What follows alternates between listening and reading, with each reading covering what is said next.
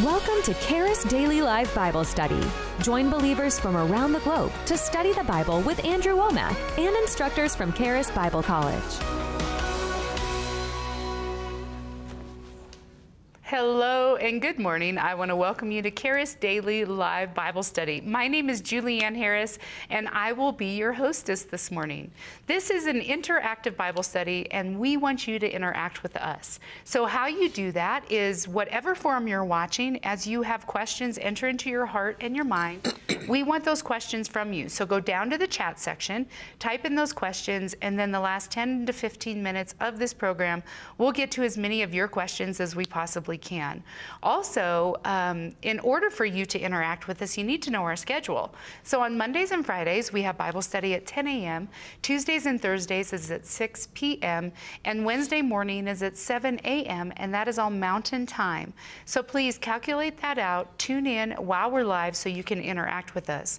Did you know you can also interact with us by becoming a partner of this ministry? So all this live content that we have coming out to you, it does cost money, and you would get to be a part of all the fruit of all the lives that are being blessed through these Bible studies and all the live content. You can be a part of it simply by giving or by becoming a partner. So you can go to awmi.net/give or give us a call at 719-635-1111.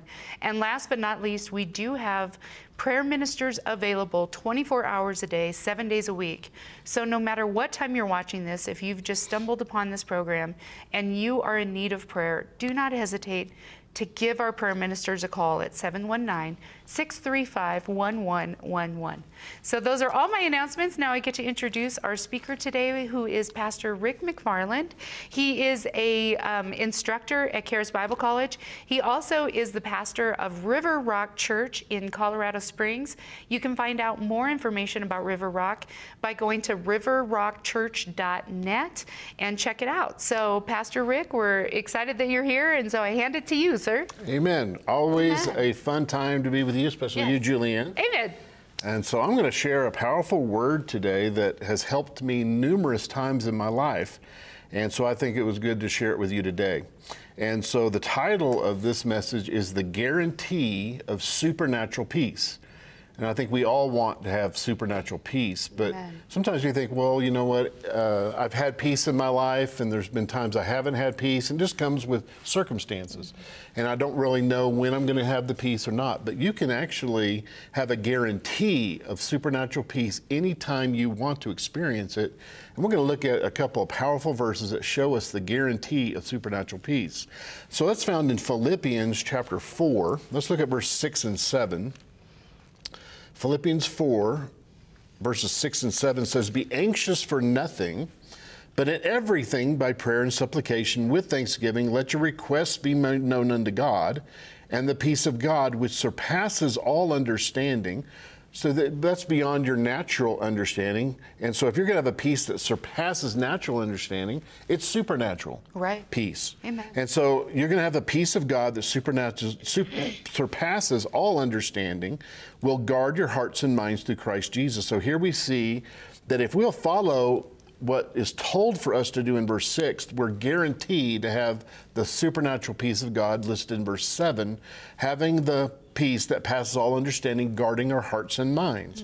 And so let's look at Philippians 4:6 more clearly and look at, there's three stipulations, three things we're called to do in this verse, and if we'll do all three, we're guaranteed to have supernatural peace. Amen. And so the first thing it says is we are to be anxious for nothing. And so, Julianne, I did a deep word study one time on the word nothing. Oh, really? And found out it means nothing. Oh, wow. And so I did it for you guys and for the people. And so I looked it up, and it means nothing. Well, you think, if I have marriage problems, I can't have a little worried about that. What if my kids seem to be going off the rails? I could be worried about them. No. It says be anxious for nothing. Amen. And so, first of all, so this first stipulation is that you need to cast your cares. Cast your cares over on the Lord. Look in 1 Peter 5:7. Here's a sister verse to this. Amen. In 1 Peter 5, look at verse 7. It says, casting some of your care upon him. No. I'm sorry, clueless translation. Casting all of your care upon him, for he cares for you. I love the Amplified because it even gets worse. Oh, really? The wiggle room's taken out. When you read the Amplified Classic in 1 Peter 5, look at verse 7. Again, in the Amplified Classic, it says, casting the whole of your care, all your anxieties, all your worries, all your concerns, once and for all, on him, for he cares for you affectionately and cares for you watchfully. You know, many refuse to get rid of their worries and their cares because if they think, well, if I don't care for them and I don't make sure that they're taken care of, then who will care for them? Right. Well, if you'll cast them over on the Lord, you're going to find out the Lord cares for you. Amen. And the Lord loves you more than you love you, and you love some you. But the Lord loves you more, and he knows how to take care of you. And if you love someone, if you love children, you're going to protect them, you're going to provide for them. Well, how much more is the Lord going to do that for you?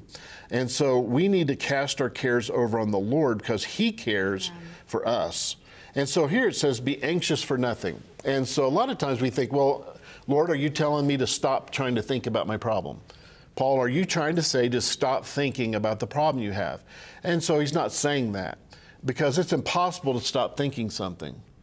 But the more you try to stop thinking something, you think about it. Yeah. And for instance, Julian, I'm gonna prove this with you.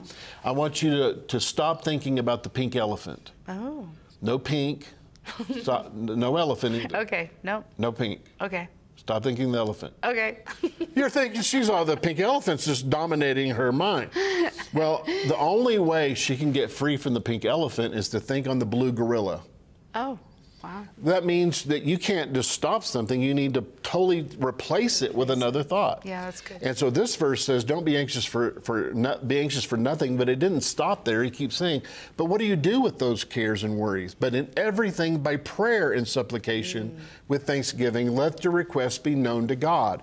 And so you need to get your mind over on the Lord, and you need to cast your cares over on him and start thinking about the Lord. And so what do you need to do with your cares? You need to turn your cares into prayers. Turn your cares into prayers. And so you need to be serious with this. It says casting all of your care upon him. The word casting is not a fishing term. Oh, it's not? You know, with the rod and reel, and you throw it out. What do you do when you throw out? You reel it in. Don't reel your problems back in. This is not a fishing term. This is a WWE term. Oh, wow. A professional wrestling term. Actually, in the Greek, it's a very violent word. It means to slam. Oh, no. It means slam your cares over on the Lord. Well, you need to be forceful with worries. Why? Because they're sticky creatures. Yeah, they are. Have you ever been you went into the throne room and you prayed over something and you thought you gave it over on God and you came out and you still have it. You still have the word. It's like fly paper on your shoe or a tissue on your shoe. You can't seem to get rid of it. And so that's the way you got to be forceful with that. And you need to take worry as serious as sin because it is sin. Oh. Well, Pastor, where does it say that it's sin? Well, look at Romans 14. Look at verse 23. We're going to find out that worry is sin. Romans 14. Look at verse 23. It says, but he who doubts is condemned if he eats because he does not eat from faith. For whatever is not from faith is what? Sin. Last time I checked, I've never been able to worry in faith. Amen. Lord, I'm going to trust you with this worry. No, every time you've worried, you have not been in faith. And whatever's not of faith is sin. It's serious. Sometimes, oh, I'm just a worry word. I'm just a world champion worrier, and you laugh about it. Yeah. But no, it's actually sin, and so you need to take it serious. You need to get firm with that. And I refuse to have that worry. When I go to the Lord, I'm going to body slam it over on the Lord. He can take it, and I'm going to leave it with him. And so it reminds me of a story of Smith Wigglesworth. Okay. And so Smith Wigglesworth was getting on a train, and actually he was about to get on a train, but he saw a lady getting on the train before him, though, and her little dog was following her along from home, and she said, "No, sweetheart, you can't get on that train. That train's not for you. You can't, sweetie." And that little dog was just, you know, the tail was wagging, and it got closer and closer for her having to go, and finally she said, "Get!" Amen. And that dog whoop, and she took off. And Wigglesworth said, that's what you got to do with the devil. Amen. And that's what you got to do with worry. You got to do with that worry in your life. You have to be serious with it and say, you know what? I am not going to tolerate worry in my life. I'm going to get it over on the Lord and keep it there. And so God has given you free will and sovereignty over what you think on. And so the Lord's not going to make you change what you think on. It's up to you what you think on. And so let me tell you something. If you have your problem, the Lord does not. If the Lord does not have your problem, you have the problem. Or if you have the problem, He does not have your problem. He is not into care sharing. Care sharing. He's not going to take half of the care and you take half the care. It's either cast the whole of your care or none of your care. And so again, if you're worrying right now, the Lord doesn't have it. He can't do anything with it because He's given you authority on earth, and He's not going to violate your free will. And so what do you need to do? You need to forcefully just throw it over on the Lord and leave it there. And what happens when the devil, because you know the devil's going to come back to try to remind you about the problem. And so if the devil comes back to you, what do you tell the devil? Devil, if you want to talk about that problem, you need to go talk to God because He's the one that has it. Amen. And the last time the devil was up in the throne room, trouble happened. Amen. He is not excited about going there again, and so he will be running from you. And so, again, tell the devil, you don't have that problem, go talk to God about it. And so you need to see something. Worry is always based on fear. That's the opposite of faith. Worry is based in fear. Fear always involves torment. We see that in 1 John 4:18, because it says that fear involves torment. There's no fear in love, but perfect love casts out fear, because fear involves torment, but he who fears has not been made perfect in the love of God. And so when you are focusing on your problem, you're not focusing on God's love for you. Yeah, it's so true. You can't focus on God's love for you and focus on your problem at the same time, because if you focused on the love of God, it would cast out fear. Amen. And so worry is based in fear. Amen. So casting your care and experiencing supernatural peace will actually lead you to be able to hear from the Holy Spirit about your problem. Because there's some things that you're going to have to physically do about your problem. It's not like you just cast it over on the God and He takes care of everything. Oftentimes there's something He's asking you to do, but when you're in fear and worry, you're not open to get divine wisdom. No. You're not open for God to lead you. But once you get into a place of faith, get in a place of peace, that's when the Holy Spirit can show you what to do about your problem. Amen. And this brings out a story when I was in Bible school, my first Bible school right out of college that God called me to. It was the first time that I was on my own dime. My parents, praise God for my mom and dad, they paid for my college and my room and board there at college. But once I graduated and I told them, you know what? I'm going to go to Bible school. I don't think they were overly excited about me not working, but going to another school. And they said, well, that's all on you. Okay. You'll have to pay for that. And so I have my own apartment. I had my own insurance, my own car payment, all the stuff. And I got into worrying about making tuition. And I was so worried about it. One day the Lord spoke to me and says, I can't provide provision if you're in worry. Oh, wow. And so cast it over on me. And I cast that over on him. And it was that day, but that night I had a dream. I haven't had many dreams where actually I woke up knowing what the Lord was saying to me. Yeah. But I was on an airplane flying, and there was this little girl. She must have been 5, 6 years old. Okay. And she was a seat in front of me. Well, she hopped up and turned around, and she pointed right at me and put her finger right on my nose and said, you must give to receive. Actually, what I had made a decision on is I was going to pull back on my giving. Ah. To make sure I took care of myself. I wasn't going to tithe. That's the dumbest thing you can do. Amen. As a farmer, boy, I have famine. I'm not going to sow as much seed. Right.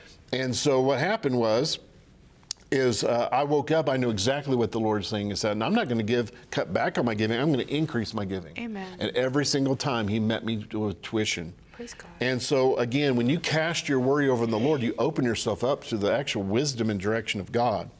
And so I have actually a story about my mother. And so my mother called me one day. She was crying. Mm-hmm. And so I said, Mom, you're going to have to stop crying for me to understand what you're saying. And she said, well, son, we had some layoffs at my job. I didn't know that, but she said we had a large layoff, and they had laid off some people off. And And I made the cut on that. I didn't get laid off, but then rumors were having it. There was another big layoff coming up in a week or so. And so she was just so worried about that. And one day she's driving home, has a splitting headache. Her neck's all tense and sore, and she has a splitting headache. And she's just driving along. And finally she said, Lord, I can't take this anymore. You take it. And as soon as she said, Lord, you take it, she turned her neck and it didn't hurt her neck. Wow. And all of a sudden the headache was gone. Praise God.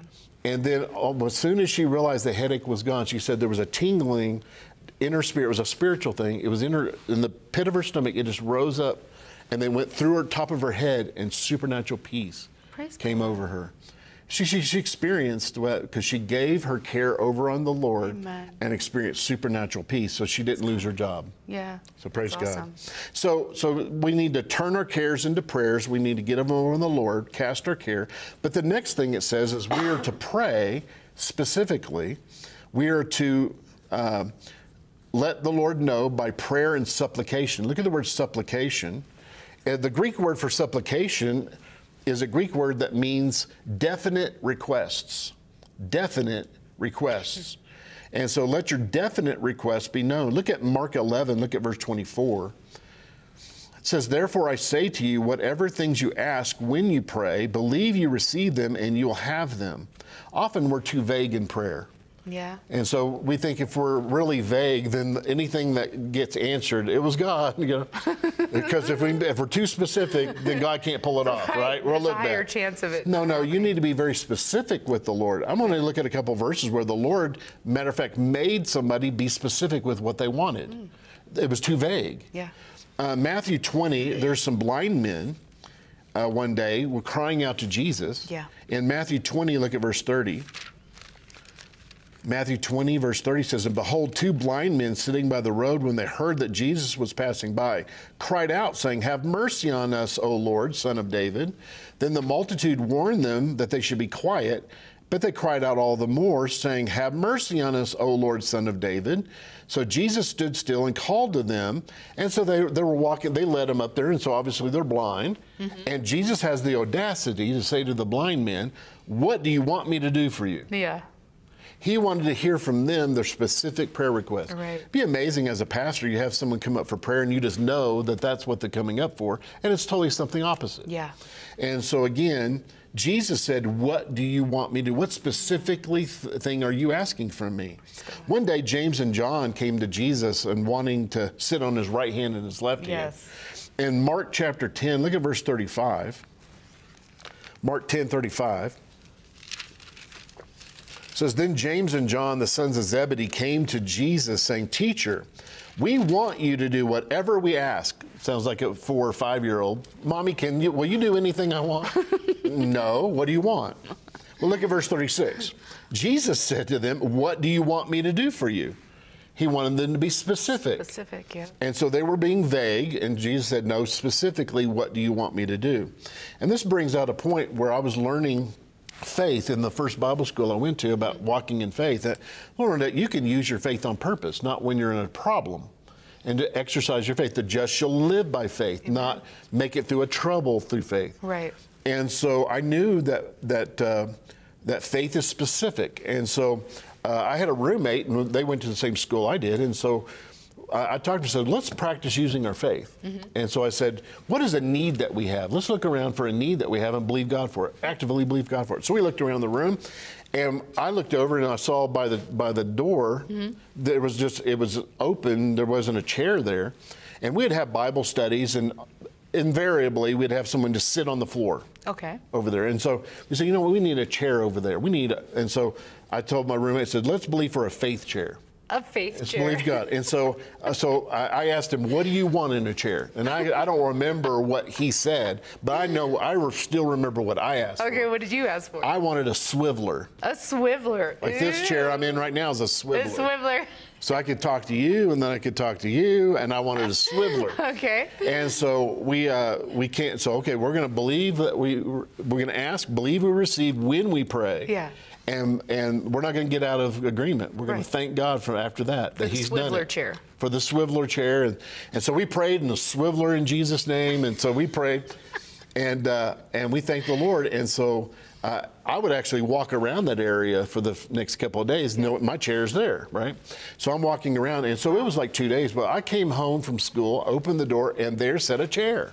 No way. I asked the roommate, I said, what happened with this chair? Because we didn't tell anybody our need. Right. Because you're in your faith, you don't need to hint at other people. I know, right? And help God out. Exactly. And so, but there was a chair there, and I asked my room, Mike, what happened with the chair? And he goes, well, the landlord said they had an extra chair, and they just brought it in and set it down. And I was rejoicing. I was sitting in this chair, and all of a sudden I said, wait a minute. It's not a swiveler. And I got up and said, I refuse to sit in an Ishmael. Oh! This is an Ishmael chair. And the part of my thought was like, well, you need to be thankful for what you get. Yeah, you got a chair. Yeah, you got a chair. But no, that's not what I asked for. And we specifically asked for a swivel. I said, take it back. Tell them I don't want it. And so we went, the next day I went to school, and the next day I am before the Lord. I walk in, and there is another chair, and it was a swiveler. Wow. Praise God. The Lord's big enough to handle your prayer requests. So be specific in your prayer. Yes. The third thing is we're to add thanksgiving to our prayer. Yay. By prayer and supplication with thanksgiving. Amen. Look at thanksgiving. Thanksgiving is basically your sign of faith. When you believe someone has done something for you, what do you say to them? Thank you. Thank you. You should. So thank you is a sign of faith you did something. And so when you prayed in faith and you gave it over to the Lord and you believe He's done it, you say thank you. That's the release of faith. And so thanksgiving is the will of God for you. Walking in faith is the will of God for you, but thanksgiving is the sign that you're in faith. Look at 1 Thessalonians 5, look at verse 18. This is one of the 3 verses, Julianne, in the whole New Testament that specifically says this is the will of God. Amen. There's one of the only 3 places you find it. And here it says in 1 Thessalonians 5:18, in everything give thanks. Because He wants you in faith about everything. Yeah. In everything give thanks, for this is the will of God in Christ Jesus for you. And so we're to be thankful to the Lord, but we can only thank someone for what they've done. Yeah. And so when He says everything, that's everything the Lord's done. It's not thankful for what the devil's done. Amen. You're not going to be thankful for cancer. No. You're not going to be thankful for the things He's doing. But you can thank God for everything He's done. And so again, you can be in the geographic will of God and be out of the spiritual will of God. Amen. You can be right where God told you to be geographically and be filled with negativity and gripe and grumble and complain, and you're out of the will of God. Amen. And so this gives an example. One day I was on my bed and I was having a pity party. Uh-oh. Yes, I sent all my invitations out and a few demons showed up. And I was grumbling, griping about something. I forget what it was. I was on my bed, not happy. And my wife, my sweet wife, you know Joanne, she's yes. the far better whole. And so she was getting her makeup put on or something over at the lavatory. And I was on my bed, grumbling, griping, complaining. And my sweet wife said, "Sweetheart, you don't sound very thankful." Yeah, what's it to you? She says, "No, sweetheart, you're not thankful. You need to be thankful. Right now, you need to give me 3 things you're thankful for." Have you ever had someone do that when the last thing you want to do is do that? Yes. I said, no. She goes, "Yes, sweetheart." I said, "No." "Yes, you need to, honey." "No." "Do you want to eat?" "Yes." Yeah. So I got real spiritual and I said, "Well, thank you for the air I'm breathing. Thank you for this bed I'm laying on." She goes, "Honey, that's not being thankful. 3 more things." It's like, I better get with this because this is not going anywhere. Or you're not so I gonna started getting spiritual. I said, "Lord, I thank you that I'm not going to hell." Hey, that's a big thing. I'm going to heaven, and I thank you for righteous. She said, "Keep going, sweetheart. You're doing good." So I kept doing, as I was thanking the Lord for everything He's done for me and everything, all of a sudden, the presence of God, that heaviness lifted. Hallelujah. The presence of God came into that room, and I started crying. Amen. And at some point, Joanne left the room in the glory cloud. Praise God. And the Lord showed me that thanksgiving is a key to the presence of God. Praise God. Thanksgiving is a key to the anointing and presence of God. Amen. Look at 1 Corinthians 14, look at verse 17. When you start praying in the Spirit's going to lead you automatically to start thanking God, because we're going to find out in 1 Corinthians 14, 17, it says, when you pray in tongues, you give thanks well. Amen. Why would the Holy Spirit lead you to start thanking God when you start praying in tongues? Because it's divine protocol, the presence of God. Amen. Well, where do you find that? That's in Psalms 100. Look at verse 4. What is the divine protocol to entering God's presence? Psalms 100, Look at verse 4. Enter his gates with thanksgiving and his courts with praise. Be thankful to him and bless his name. Divine protocol of the presence of God. You want the presence of God? Start thanking God. What do you need in your problem, in the situation with the problem? You need the anointing, because the anointing breaks the yoke. Amen. The presence of God is what's going to make a difference. First of all, it's going to make a difference in you, and then outwardly it'll make a difference in your problem. And so sometimes we don't know exactly what to pray as we ought, and the Holy Spirit helps us when we pray in tongues. Do you know, Julianne, when you start praying in tongues, automatically the Holy Spirit helps you fulfill all of verse 6 of Philippians 4? Amen. Because it says by prayer. The word for prayer is the Greek word proseuche. Okay. And so look at 1 Corinthians 14:15. This is talking about praying in tongues. It says, what is the conclusion then? I will pray with the Spirit. That's praying in tongues. Amen. Look at that word pray. It's proseuche. The same Greek word is by prayer and supplication in verse 6 of Philippians. But notice it says with supplications. And so look at Ephesians 6. Look at verse 18. Ephesians 6. Look at verse 18. It says praying always with all prayer and supplication in the Spirit. Supplication in the Spirit. And so there's times when you can get into actual supplications. So when you first start praying in tongues, you will start praising and thanking God. That's the protocol of the God's presence. But if you'll pray in tongues longer, you'll actually enter into the deeper realms of tongues, and you get into supplications. Amen. That's when your prayer language changes. Yeah. And into some foreign language, you're like, oh, business is being transacted. And so when you pray in tongues, after a good amount of time, you enter into supplications, and it's the same Greek word. So good. Definite request. So good. And then it says in 1 Corinthians again, 14:17, when you pray in tongues, you give thanks well. So all three parts. I have not ever gone an entire hour of praying in tongues that I didn't walk away with supernatural peace. For real. On the inside of me and over me. So true. And so when you'll do verse 6, you refuse to have anxiety, refuse to be troubled, you throw that over on the Lord, and you specifically pray, Lord, I'm asking you to do this, I'm needing this, and you thank the Lord for taking it. Every time you're going to get verse 7, and the peace of God that surpasses all natural understanding. Have you ever been in a situation where you've prayed and you've given something over to the Lord, and you have supernatural peace that you shouldn't have that peace because your problem didn't change? Yeah. That's still there, but you changed. Yes. And all of a sudden you have such a peace, and your brain's freaking out. I should be worried, but I'm not. Yeah. Amen. And that's where you're at when you have that it passes all natural understanding. It guards your heart and mind in Christ Jesus. That's called the supernatural peace of God. And so you can have that. It's guaranteed to you. If you don't have supernatural peace right now, it's because you haven't done verse 6. You need to go back to Philippians 4:6. Am I anxious over that? Do I still have that problem? Have I fully cast the whole of my care over on him? Have I specifically asked him what I'm needing? And am I thanked him? Am I in faith? And have I left it there with him? Because if you've done that, you're going to have the byproduct, a guaranteed supernatural peace flood over your being, even though your situation changed. So he has to change what's happening on the inside of you before he can change what's going on the outside of you. Amen. And so what are you going to do? There's a key that we're going to end this, that you need to stay in peace. Because you can get that immediately after prayer, have that supernatural peace, but you're going to have an opportunity to lose it. Because the devil, again, is going to come back to you, or Sister Bucket Mouth, or Brother Flip a Lip. Yes. Or your problem, you're going to have to face that again. You're going to go to work and face your boss, and you're going to have a tendency to lose that peace. But how do you keep that peace? I'm glad you asked.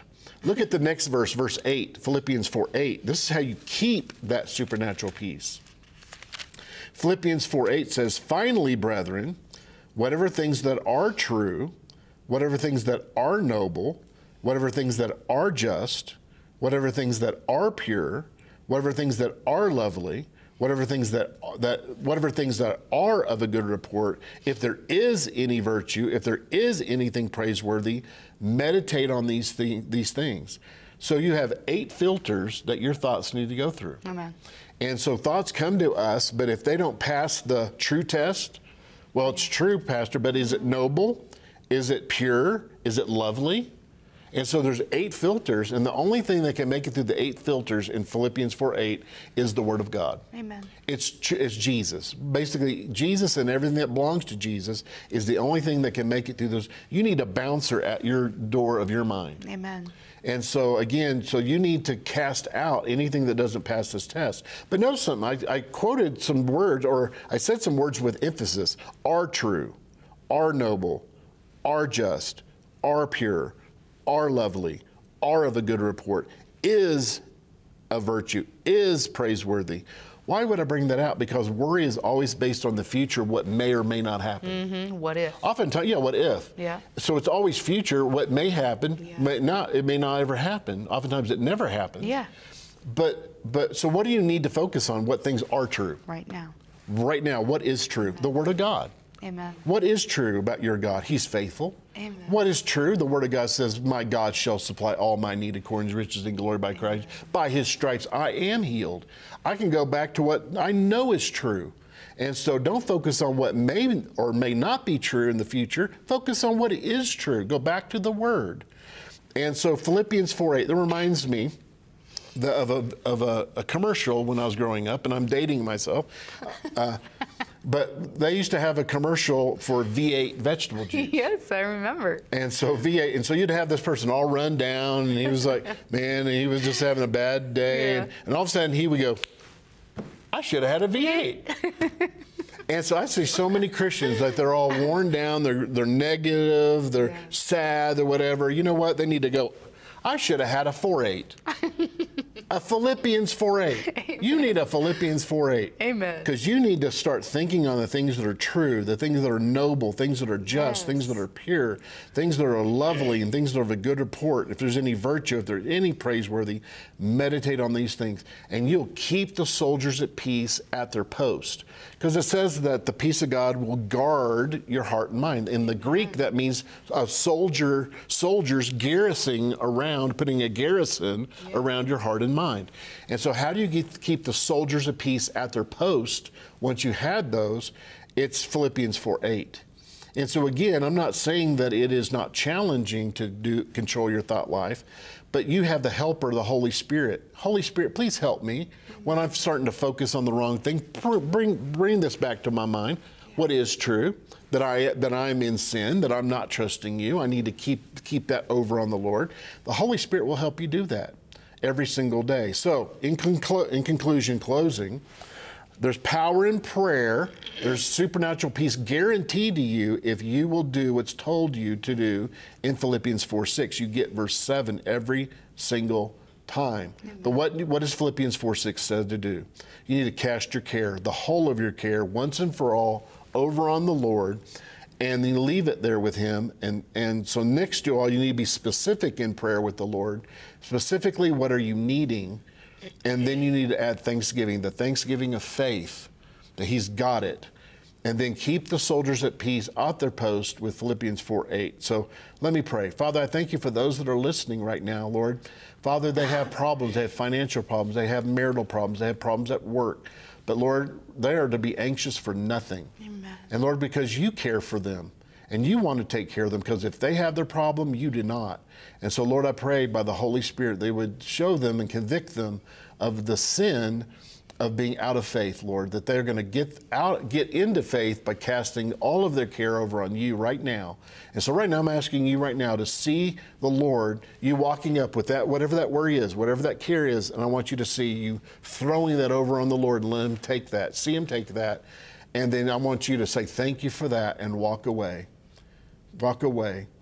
And Lord, I thank you, Father, that when they do that, supernatural peace, I speak peace over you in the name of Jesus. Amen. And Father, that things are going to change on the inside of them before on the outside. Yes. And now they're in a place, Lord, I ask you to speak to them. Give them divine wisdom. Give them revelation about what, if there's anything they need to do, Lord, in the place of peace, they can hear your voice. That you'll speak that divine wisdom right now. It's released to them. And Lord, they're going to act on that. They're going to see a victory in the name of Jesus, and we thank you for it. Amen. Amen. Man, that's so powerful. You know, there's so much freedom when you find change in the midst of your circumstances. Yep. Because then it doesn't matter what the circumstances, because the circumstances are always going to go up and down. Yeah. And if you haven't had bad circumstances, just live a little longer, right? Yeah. But when you finally realize and get in that place of peace in spite of the circumstances, that's true freedom. That's liberty. Yeah, I think as we all want to be like the disciples of Jesus and have Jesus supernaturally calm the storm. But no, Exactly. but no. Usually, on this side of it, the Lord wants to calm His child. Amen. Amen. And then, yes, and then basically it's your authority. Yeah. You know, He's given us authority over the natural. We're to speak to the wind. Because, you know, they woke Jesus up and Jesus says, why are you so fearful? Why haven't you done something with this? I gave you the word to go into the other side, but you want me to do something with it. Yeah. And so first of all, you need to have, God's child has to be at calm and at peace. And then you can take authority over the enemy that's causing your problem. Amen. Man, that's good. Okay, let's get to your questions. You guys have submitted quite a few of them, so let's get right into it. So 𝗵𝗶𝗍 on chat says, how do you have supernatural peace when stepping out in faith towards God's will, but everything seems to be coming against you, even family members you love and want their approval? Well, you need to keep your eyes off the circumstances. Amen. When all the lights go out in your life and electricity goes out in your life, you don't focus on that. You focus on the light. You focus on the Word of God. And so the truth of the Word of God is where you need to keep your focus, because the Word never changes. Yes. Have you ever noticed that? No matter if your finances are going south or your health situation, the Bible still reads the same. Amen. By His stripes you were healed. My God shall supply all of His need. God's truth never changes. The realm of the natural is the place of facts. Facts change, but truth never changes. Facts will never change the truth, but the truth will change the facts. We don't deny the facts of the natural. We deny the facts' ability to stay there and be the last word. Amen. We let the truth of the Word of God be the last word, and that's what we look at. Amen. So good, so good. Jean on chat says, what if we trust God and cast our cares on Him, but we are praying for someone who needs God's protection, but they don't know Him? Well, then that's a whole nother thing. One is praying for your own needs versus interceding for someone else. You can't violate someone's will. That's it.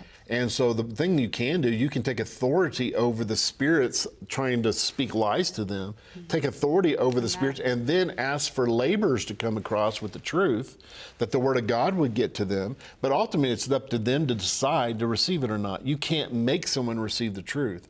And so, but you can take your spiritual authority over the devil, and you can pray for, Jesus said, pray for laborers for the harvest field, pray for laborers, or God may use you to sow that word to them, but obviously it's up to them to believe. Amen. Amen. And then the lights will come on. And then the lights come back on. UP on YouTube says, what does the Bible mean when we're told to labor into His rest? That's a great question. It looks like that's an oxymoron, right? Labored in rest, that's a moronic ox. So oxymoron. No, labor into rest. You know, with our labor as the Christian life is to enter into faith. Yeah. Because we have enemies to our faith. We have the devil that's constantly fighting and trying to cause circumstances look opposite than what the Word of God says. And we have the flesh, and the flesh is always on our senses. And then we have other people that's coming against us. And so there's things that oppose us. And so we have to actually labor to enter into a place of rest. And so what's the main labor? Stay in the Word. Meditate the Word day and night. Stay in that Word. Pump that Word in our heart. And so that's the labor of staying in the Word. It says that those are worthy of double honor that labor in the Word and doctrine. Yeah. And so our labor is just to stay in that Word, meditate that Word, there's labor in prayer. Yeah. And so that's just getting to a place of the supernatural peace, because the highest form of faith is not a Jericho march. Amen. The highest form of faith is not shouting and jumping around and pacing. No, the greatest form of faith is when you're at rest. Yes. And you're at peace. Yes. And so, again, you labor to enter into a place of resting where you're trusting in God's Word. And so, again, you're not trying to change the situation, not really fighting the devil. You're really laboring to get into the Word and actually get in your heart where your confidence is in what the Word says. Amen. And I would say, too, and maybe you can clarify, but it seems like the labor gets easier the longer you do it. Meaning, as you go through battle after battle after battle, and you've labored and you've found that place of rest, then that becomes your default. And then it's just kind of like working out, right? Like your muscle gets stronger, and to where when something comes at you, that labor isn't so laborious. As you grow in faith, it takes more and more to get you in out of the rest. Out of the rest. It takes a bigger thing and a greater thing. New level, new devil.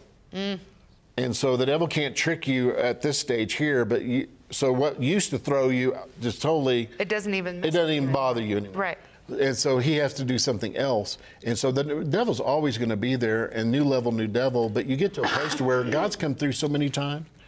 You have such confidence in him, and you know that he's going to take care of it, and you know the devil's a loser. He's kind of like that Wile Coyote. Exactly. And the Roadrunner. He's always trying to do something. He's always got the Acme dynamite, and he blows himself up, and he falls down the deal.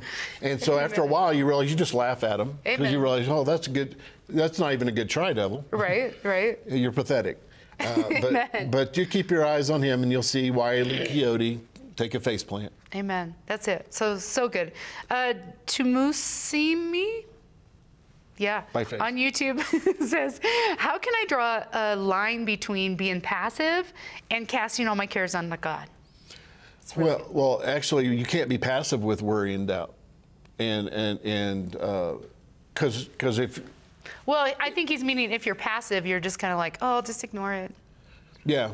How do you draw the line between that and casting your care upon God? Well, casting your care on God isn't being passive. That's actually being proactive. Amen. And you actively, by faith, you're going to have to get that, slam that over on him and get that, be proactive and active with that. That's active faith.